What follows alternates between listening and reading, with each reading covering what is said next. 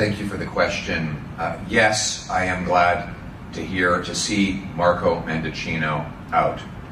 But, he was just telling a lot of lies on behalf of Justin Trudeau. He lied about the use of the Emergencies Act, claiming police told him to do it. They did not.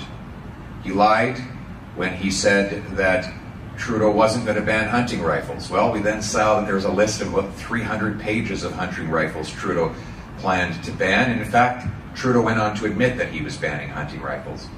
He lied about his knowledge of the government's transfer of Paul Bernardo out of a maximum security penitentiary.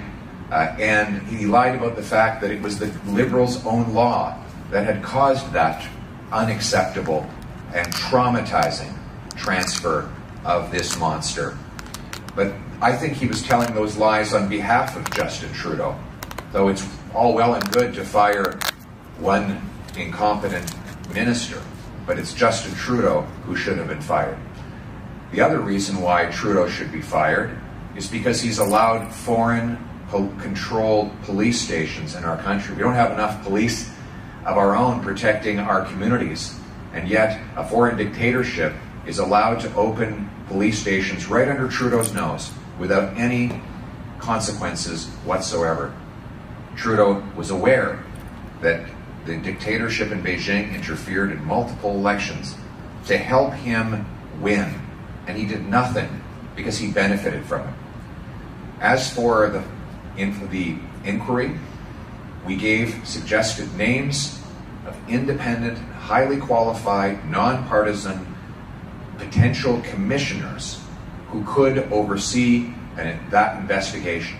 We gave a proposed mandate and timeline, and we've given that all to Justin Trudeau, and he's not come back with a final answer.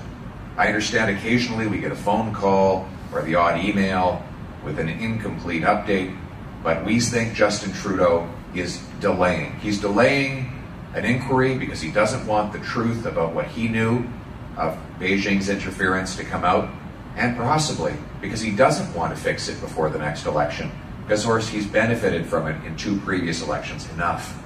We need to bring a public inquiry to get to the bottom of it, to come up with a plan to stop it, to bring in a foreign influence registry, to bring in criminal sanctions to anyone who facilitated foreign police stations on our soil. We need to protect our proud and patriotic Canadians of Chinese origin from abuse and harassment, and we need to bring home control of our democracy.